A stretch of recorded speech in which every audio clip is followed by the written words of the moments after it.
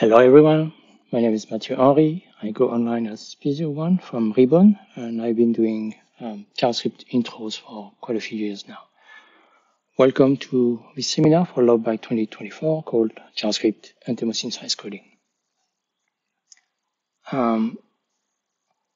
For this talk, this is roughly a plan. I will talk about JavaScript, a bit of the history of Demoscene, or the web Demoscene, the limits and what you can expect from this type of predictions, how to get some visuals, some audio, how to create a render loop, putting all of this together. And we'll talk a bit about compression and how to bring new talents to a scene. So let's start with JavaScript and the web platform. Typically, we talk about JavaScript intros and JavaScript predictions, but JavaScript goes hand in hand with the web platform. We need the web platform and the web browser to render things, to display our JavaScript. And the web was made public in 1991. It's everywhere now. It's inside your pocket, on your laptop, on your desktop, on your fridge, in your car, everywhere. It has pretty cool capabilities. It can render text, images, audio, videos. It can record webcam, can also listen to sound, and so on, or have some different sensors to know the orientation of your device, battery level, these kind of things. Because it's so popular, it's relatively easy to make web pages, and most pages are shit. Let's try this. Normally, the web servers need to declare the content type so that the browser knows what they're dealing with, but web servers return whatever they want. And because of that, the browsers can't trust them. They have to do some tricks, some content sniffing. They have to load the first kilobytes of any resource we receive and make sure that it matches the content type that was sent or declared by the web server.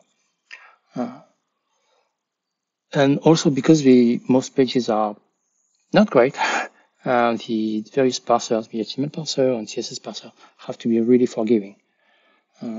Looking at the line of code below, we get an opening EM, which is closed here. Then in the middle, we get an opening div, but div is not closed. So the parser defines the rules to handle this kind of situations.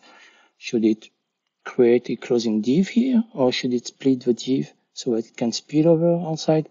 The HTML parser defines these rules. Because it's really the type of content that the browsers receive and have to deal with in a graceful way. The CSS parser also has to do these kind of things. Here we define some style, and we see the color, RGB, and then with the values. And we are missing a closing parenthesis. So the CSS parser also defines how to handle these things. Talking about colors, we have a million ways to declare colors in JavaScript or on the web, and that's pretty cool. Like when you want to make an intro, you want to use some colors or even shades of colors. We can have keywords like pink, but also red, gold, aqua, lime, black, anything you want. We have the shorthand hexadecimal values, shorthand hexadecimal values with alpha, the long version with RGB, the long version of RGB-A. We can also specify RGB values as a string with decimal values or with percentage, with the alpha. We can also access the HSL color space, specify the alpha, but there's also more color space coming to the web, like lab, OK lab, CLH, OK CLH, and more and more. So the web platform is really evolving constantly, which is pretty cool. JavaScript came in December 95 to bring some interactivity to the web, which until then was just like a document format. JavaScript is prototypal and loosely typed. What it means by prototypal, it means that there is a prototype chain that, unlike typical or classical object-oriented programs, there's like a chain of prototype where the scope of the object and the parent objects lives, which means that their properties are accessible along this prototype chain. So in the first two lines of code here, we do a rotation using the math.cos and math.scene functions. And in the last two lines, we do with math, so that we put math on top of the prototype chain, and then cos and scene are directly available in the prototype chain. So we can save a few characters, and you see that the code is much shorter. And we can abuse that for many, in many ways, in many places.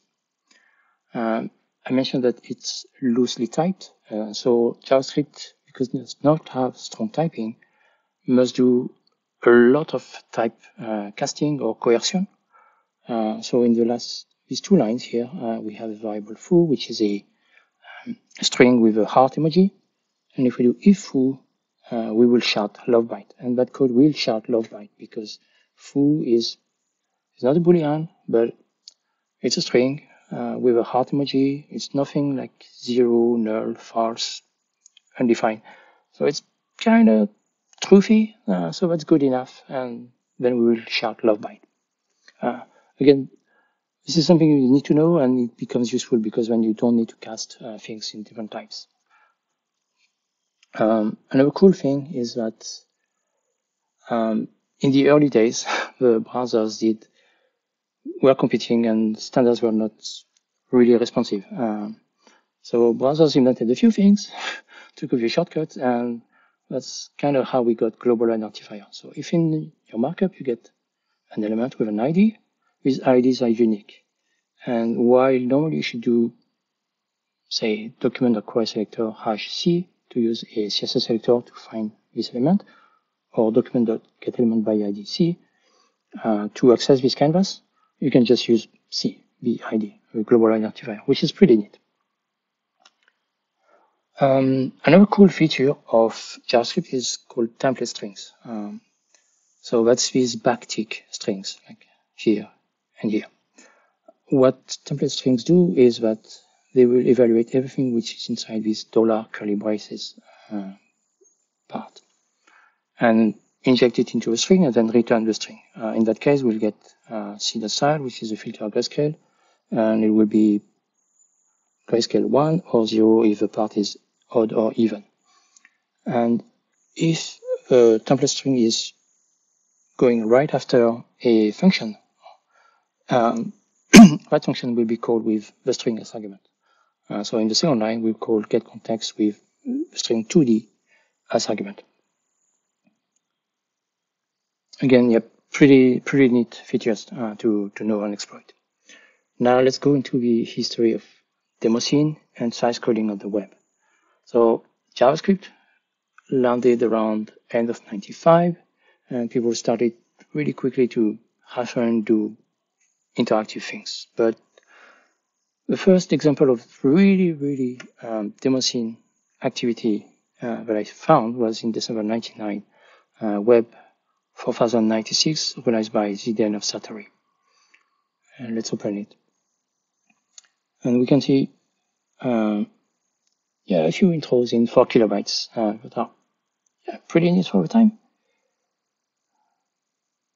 Here's a little game.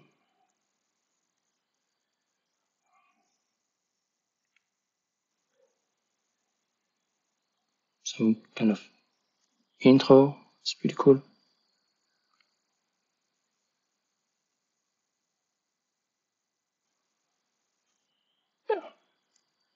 Again, December '99. The next example was 256b.htm in March 2002, organized by Mados from TAP and WildMag. That one was pretty cool because that's first time that the web and Sizecoding went really far.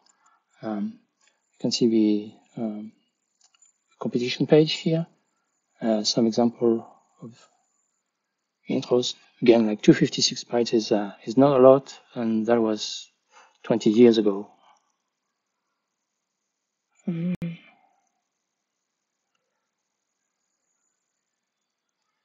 But yeah, that was the time of Internet Explorer, so many of these things don't work so well today.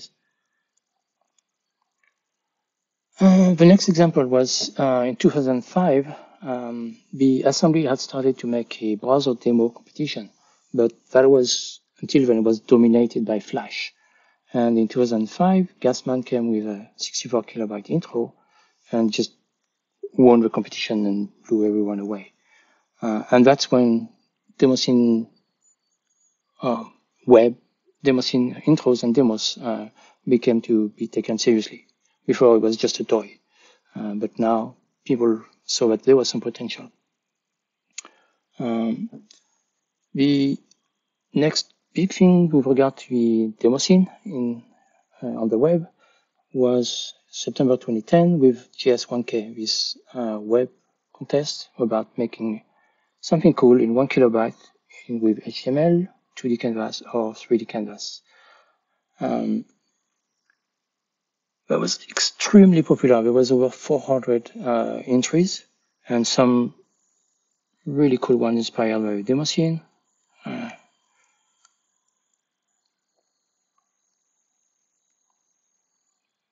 This one is great. 1 kilobyte is 14 years.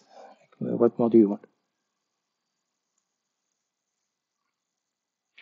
1 year later came Demo.js, the first Demoscene party to embrace the web. And there was some 1 kilobyte intros and some demos. And also notably, there was some of the very first 3D or WebGL intros on the web, in 1 kilobyte especially.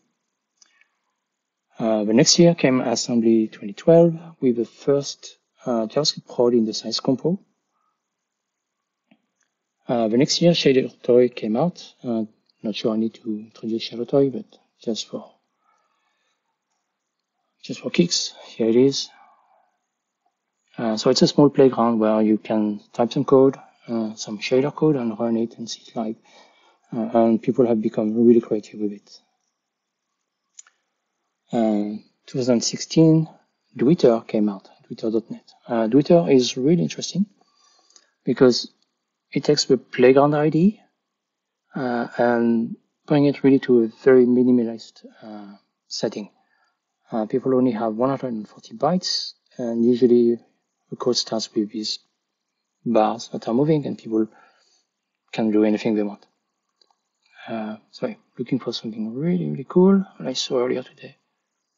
Look at this. And the code is 137 bytes. That's just mind-blowing.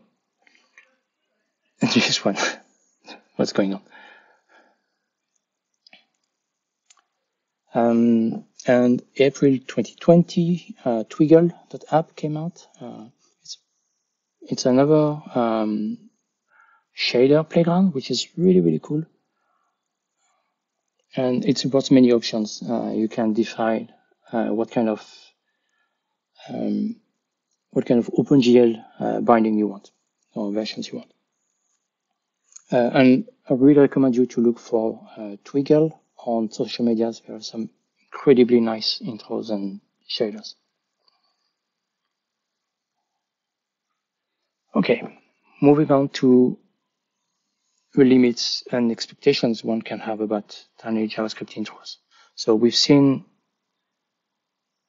a bit about the history, what people have done over the past few years, but really what can you do? What are the typical size that people target, and what can you expect from that? So we can just look at what's happening on Poet, starting from 4 kilobytes for JavaScript. And if we look at the screenshots, just briefly, I think some of these are really impressive visually. Look at this one. The visuals can really, they can compete with native 4 kilobyte intros. So you get really nice music, impressive visuals.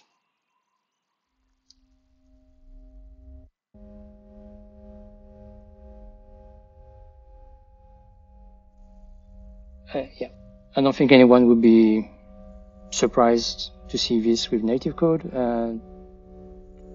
This is really impressive for JavaScript, and 4 kilobytes.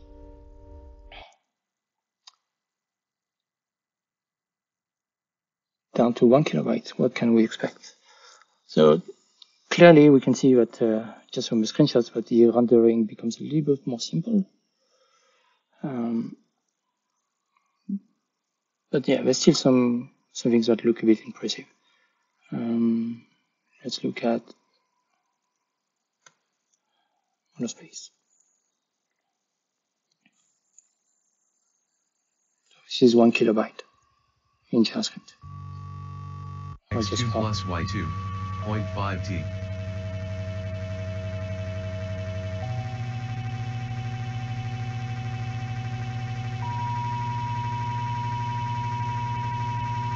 XYT equals X slash 4 caret Y slash 4T.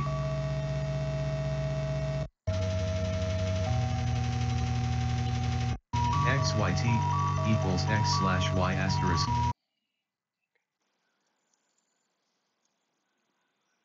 Nice, but more simple, clearly. Now down to 512 bytes. Again, just judging from a screenshot, you can see that there's a clear difference type of rendering people achieve. Much less 3D, much more simple things. And typically no sound at that level.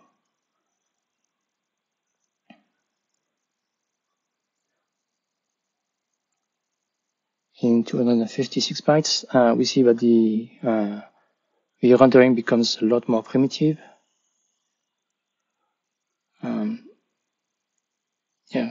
Or very primitive. Some remain really impressive of size, and there's almost never any sound, or the sound is limited or the main component of the intros. At 128 bytes, we also see that the number of productions is really decreasing, and very primitive rendering. And to my knowledge, this is the only animated 128 bytes in JavaScript.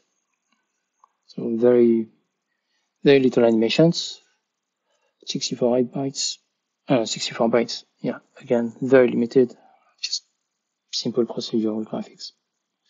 That's about it.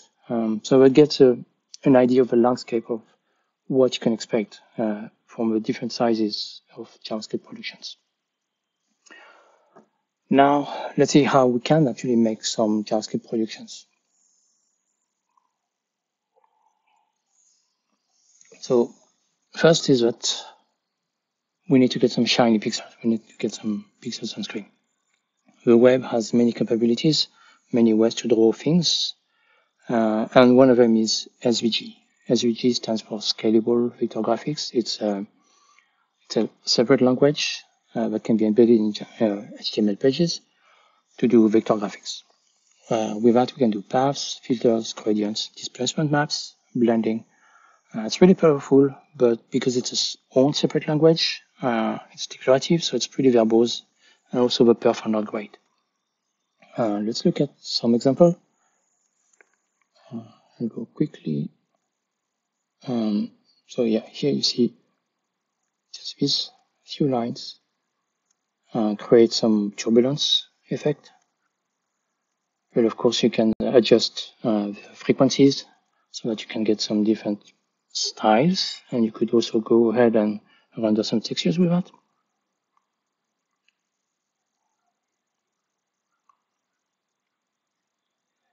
And now this gets interesting. You can do displacement based on turbulence.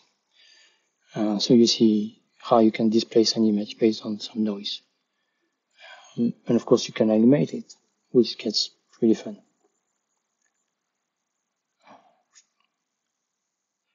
Yeah, here you can see that. And the code is fairly small.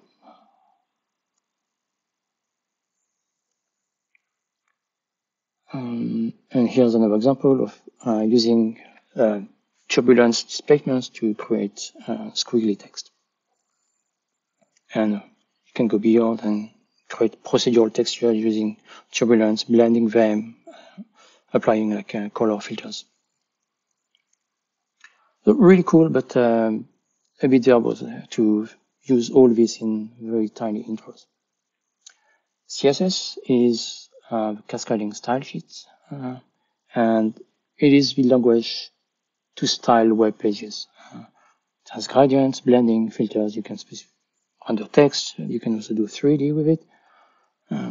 Here's a pretty nice intro, 256 bytes that combines blending and gradients. You can look at the code briefly.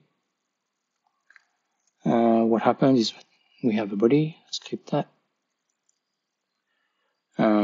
We grab the style of the body, set the height to full height, set the blending mode to defense, and then we have an interval where we run some code, often where we will set the background of the body to a bunch of radial gradients at some XY or dancing XY positions.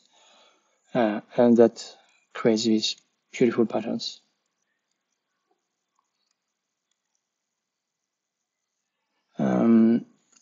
I've been using CSS3D a little bit, but I found it a bit too verbose and too slow when you have many elements. So I use it in Voltra. I will lower a bit. So to show you what happens or how I use CSS3D, I would like you to focus on what is happening here in the middle of as I skim through.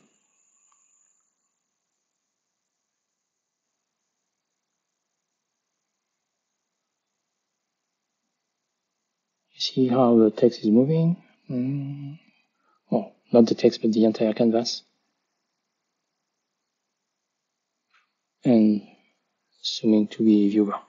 And it's not obvious right now because I'm trying to go fast, but the entire canvas is spanning in 3D and tilting across multiple axes.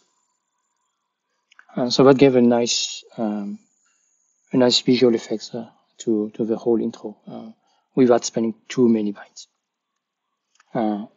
Canvas is a 2D graphics API where you can do shapes, draw images, but also canvases on top of each other, applying some different blending modes, filters, text, and paths. And the paths are pretty cool. This is the API I use most. I use in XP, M22, in this Quine, in Monospace, Outer M2, in this tiny game, in Voltra. It's really, really nice API, pretty fast, and pretty compact. And of course, you have WebGL, which basically gives OpenGL ES bindings to the web. So it's a bit verbose, the setup to get the WebGL app is 400 to 600 bytes, but you get unlimited power. It's extremely powerful. So now that we saw how to get some shiny pixels on screen, it would be cool to have some nice tune. About making music itself, I refer you to this talk from Pestis last year at Lovebyte called Music in Tiny Intros, where he explains how to make music, how to compose music out of nothing, starting from nothing, and building your instruments with code or building some tools to create music. That was really cool. Hi, Pestis. So to make music on the web, there are a couple of ways. The oldest one is to create an audio element. The audio element takes a source and then you can play it. So the way to do it is create a data URL for an audio web file, and then you create a big loop that will append your byte expression, in short, all the crazy formulas to generate your sound. Create a new audio element, encode that to base64, and play the audio element. The bad thing about this is that it can be tricky to synchronize when the sound and the sound and visuals, sorry. Another way to go is to use an audio buffer source. So you create an audio context, create a buffer, or size you want and the frequency you want, get the channel data of that audio buffer, and then populate it with your float bit, so all the crazy formulas to generate the sound. Create a buffer source, set a buffer, connect it to a destination, and start. Another method, which is deprecated but still working, is to use a script processor. So again, create a new context, create a script processor with a buffer size that you desire, connect it to a destination, and then this script processor will get an audio process event whenever a new chunk of sound is required. So then you can get the output buffer, get the channel data, and generate the new chunk of audio for the next audio frame. It's pretty neat because then you know exactly when to generate the sound. The problem is that it's on the main thread, so you get some performance issues with that. There are some other ways. There is audio worklets, which is like a modern version of the script processor, which works on another thread. But because it works on another thread, then you get a bit more juggling between the threads and how to set it up and so on. You can also use audio nodes like oscillators and gain nodes and filters. But it's more tricky to create nice sounds, nice music, and also it takes many bytes. You can use WebGL, like people do in native intros, but also on ShaderToy and Twiggle, to use the GPU to create what would be treated as the audio buffer and then send that to the sound card. And also you can use the speech synthesis.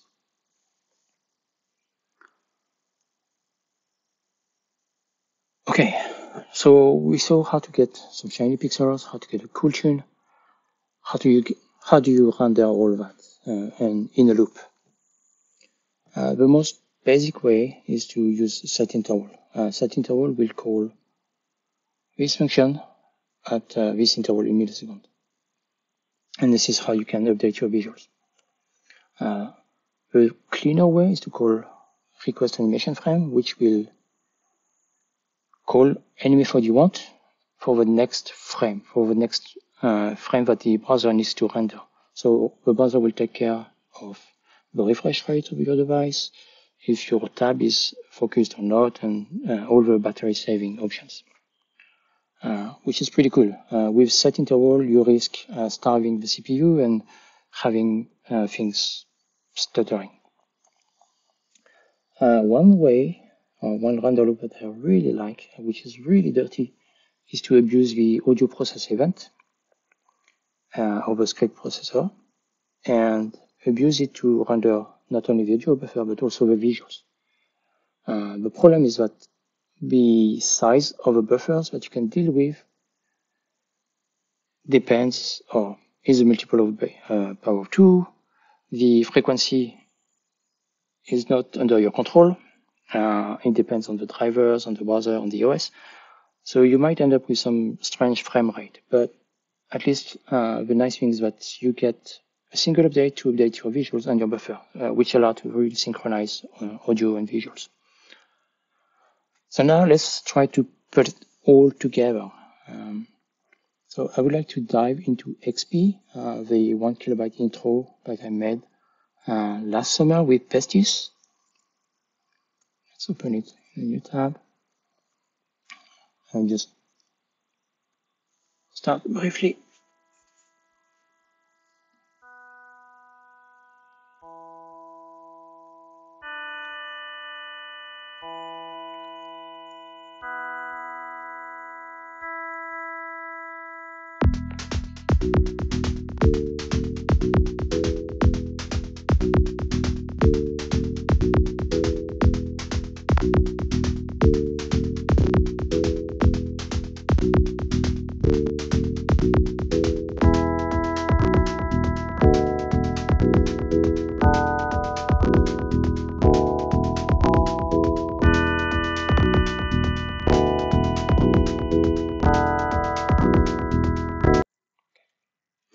Okay, let's look at the code. Okay,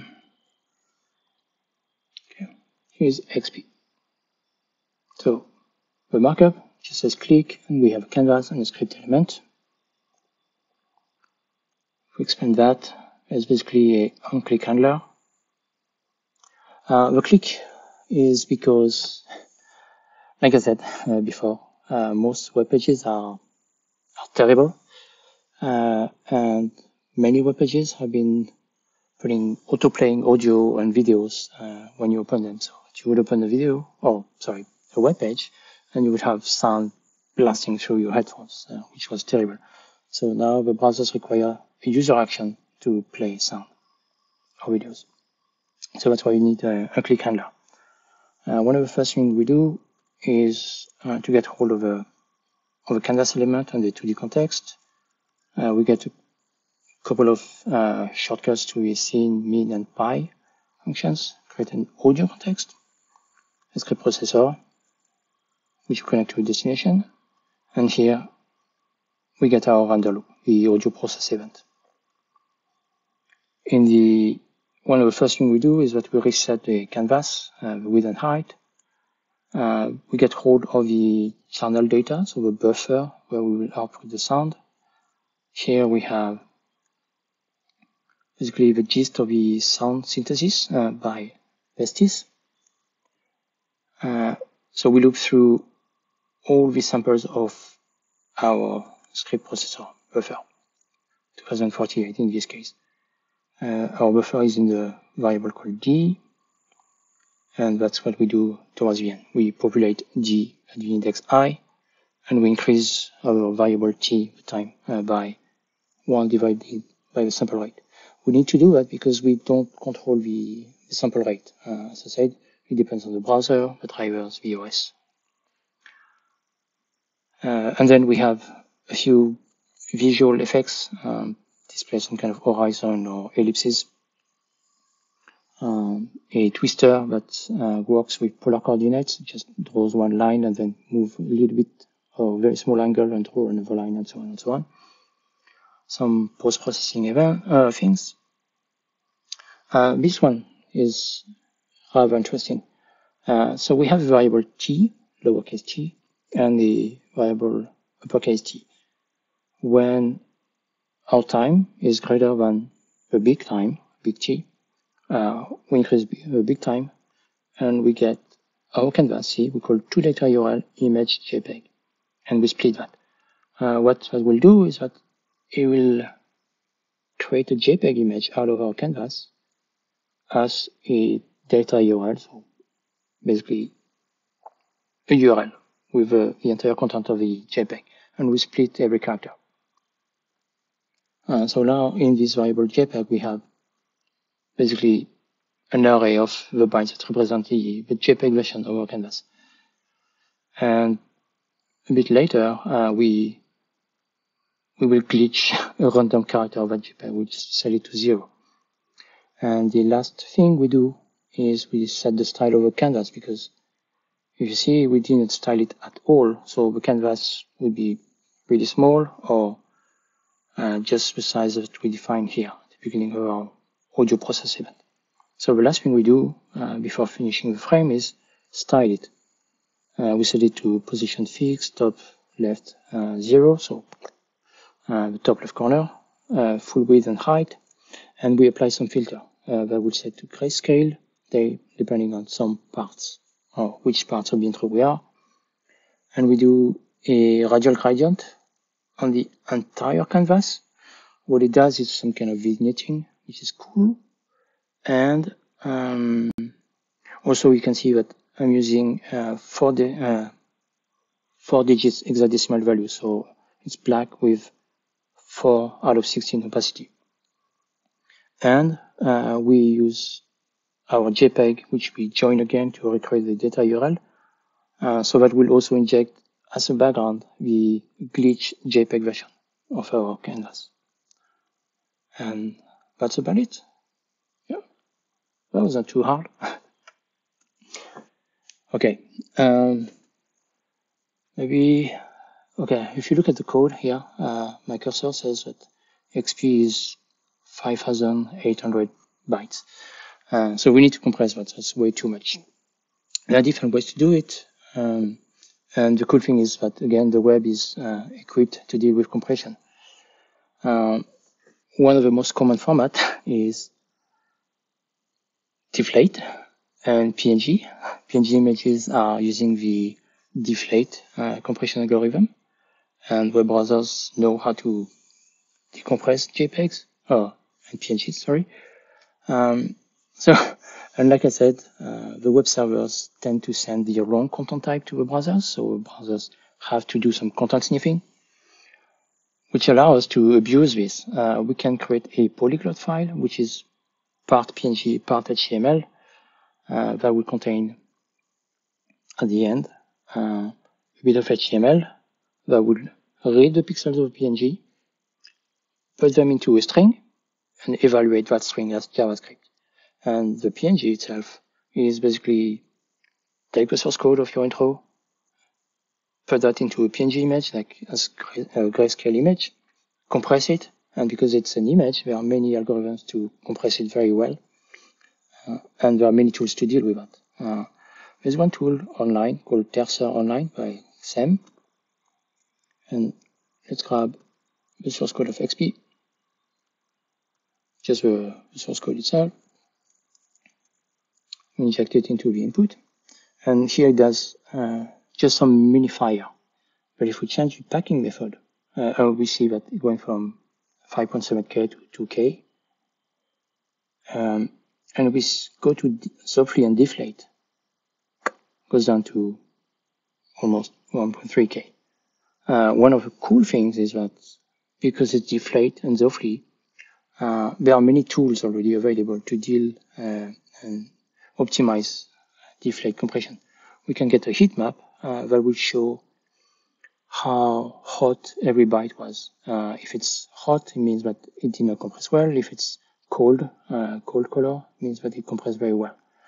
And that's really useful to understand where you are wasting some bytes and how to shuffle your code or reorganize your code to optimize it. And here you can download and you get a polyglot file, which is part PNG, part HTML, with some extras to provide a canvas and so on. Really, really cool tool.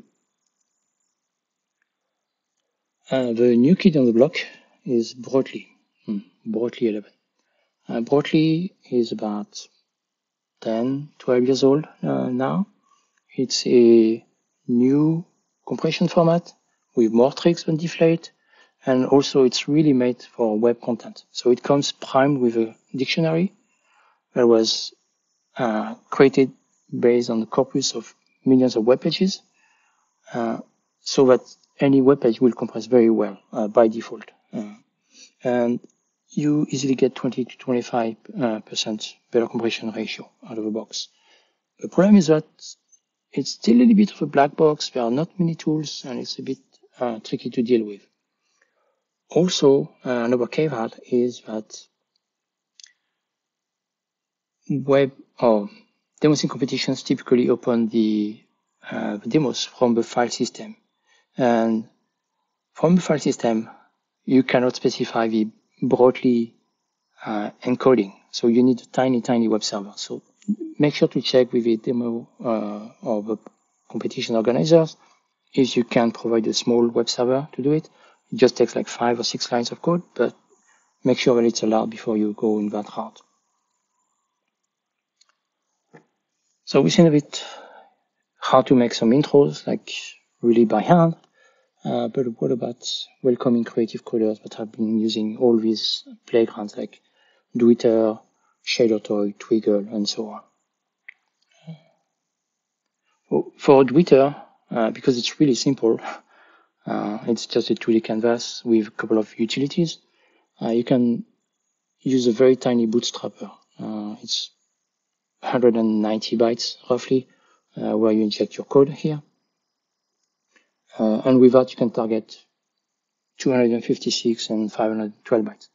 I said 256 because maybe you don't need all these things, all these utilities that come from Twitter, and then you can trim the fat a bit.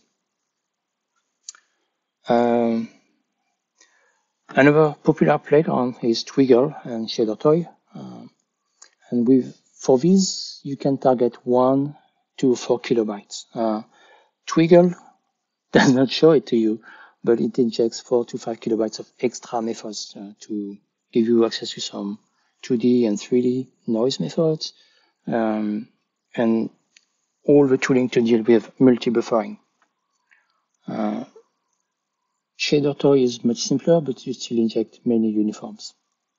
We can look at a tiny WebGL example, and you see that the source code to have one shader running is pretty compact. I have it here, and not minified is 1.3K, but that easily compresses down to about 400 to 600 bytes. You have here, you have a canvas that has no margin. We have our vertex shader, fragment shader, and then we create the program, compile the vertex and fragment shader, get a uniform for the time, and then draw that buffer. And let's open an example from shader toy and see how much work it is to get that working, or somewhat working.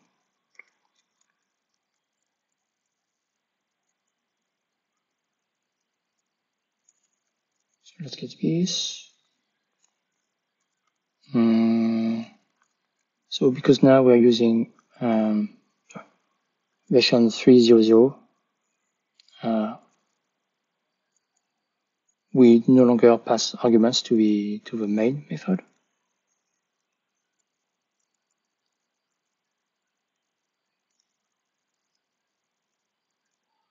And sorry.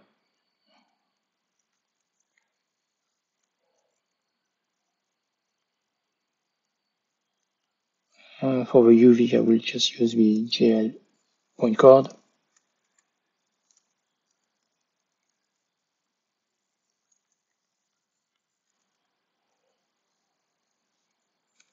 And shader toy uses iTime, and I just call mine time. So let's see what we get.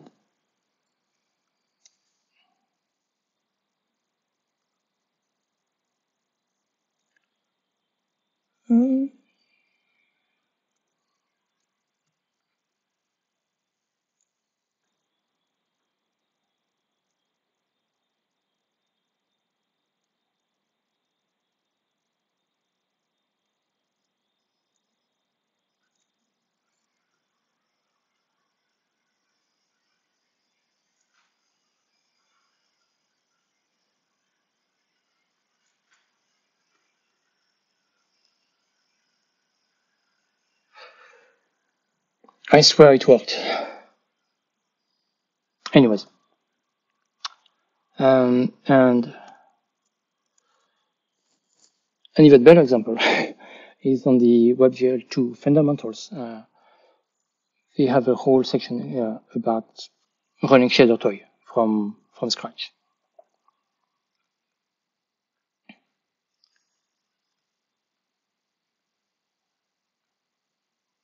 So you have the most basic shader with a mouse coordinate as well. And you see the code is not too big. There's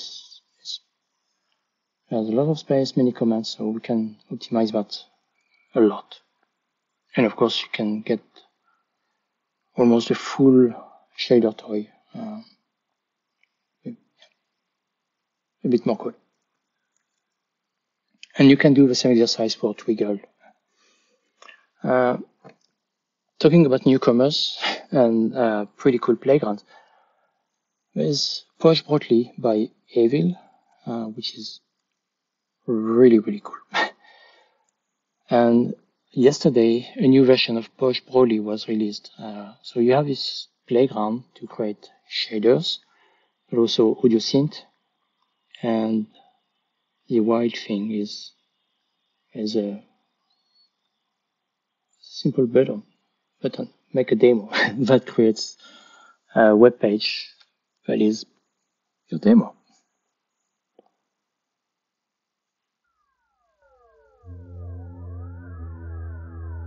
And what we're seeing now is 3 kilobytes just generated with one click of a button from a tool, from a web playground. You see, 3025 bytes. I think Bosch Broly will shake the next 4 kilobyte competitions, and that's cool. There will be some new blood. With all that, just have fun, make cool shit, and I'm looking forward to see what you guys do. All right, see you.